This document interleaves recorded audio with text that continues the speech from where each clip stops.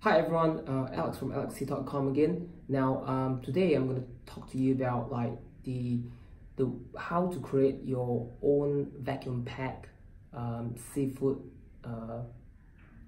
film with a gravure print on top of it. So now I've got an example that this design that has been created a while ago.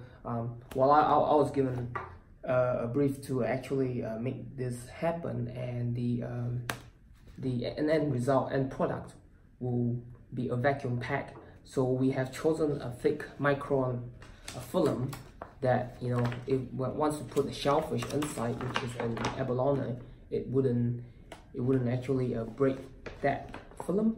So so you have to discuss that with your supplier in terms of the thickness of the micron and what works for what sort of a shellfish. Generally, you go as thick as possible, as long as it doesn't really affect the costing of your packaging. Now, with this print, it's actually a 5 colors. We have a white color that runs underneath, as you can see, the transparent part, which is the first white layer, and then followed by 4 colors print, which see the CMYK, and with this, the tear off is actually on top, and the insert is on the bottom. This is based on the specification of the manufacturer or the packer or the processing plant. And so what they do is they insert the shellfish, and then they will seal it with a vacuum on the vacuum chamber and just go.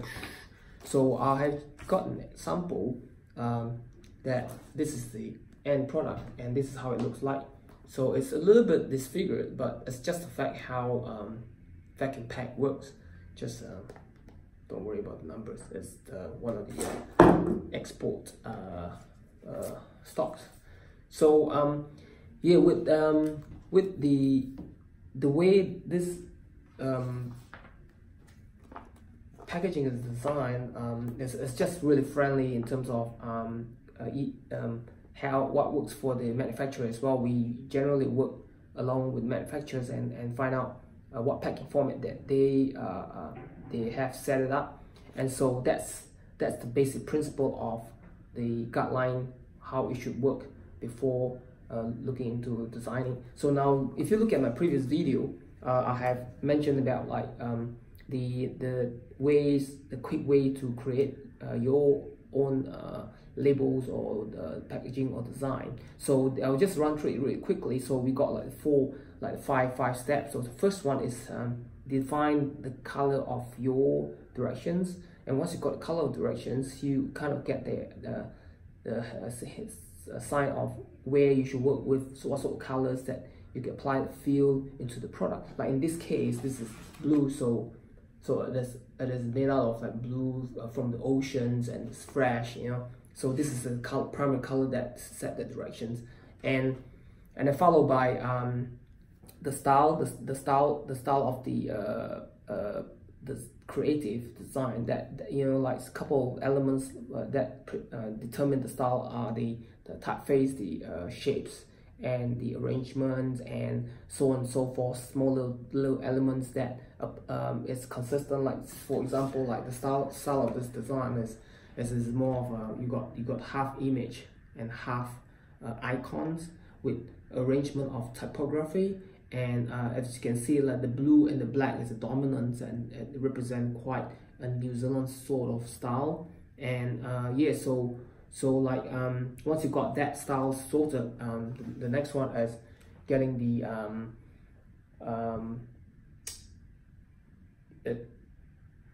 about the what do you call that, the design, so put it on to go into drawings, and so once you got on, actually the third one is actually the research. The research is online, offline. So once you got that research of online, offline sorted, you get an idea of the directions, and that's where the fourth stage is actually the drawings and the doodling. So once you got your hands on to get a feel of that concept, how it's going to work, then you get a pretty solid idea. And once you got this 4 stages of directions, you are ready to go. And the first one is actual execution. So generally you probably use Illustrator, and I would recommend that will probably be the more universal, that a lot of printers are pretty well handled with Illustrator file. So now the designer will generally like help you to do that. But you know, like, I'm not going to go into details. There are some tutorial that will teach you how to look into the basic form of creating a packaging layout.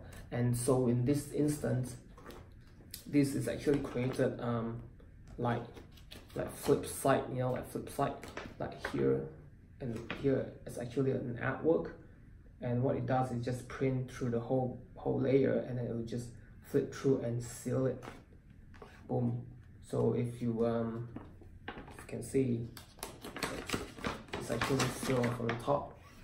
So it just print with this and this in the same layer, and it just go boom, and then just fold it and seal it on top. So I mean, there are you can actually work with the printer to figure out like what sort of print methods, and just communicate with them clearly. And so yeah, guys, so hope you enjoy this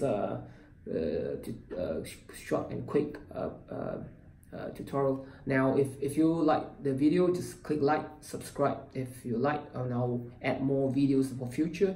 And yeah, share if you like, and yeah, have a good day. See you guys, bye.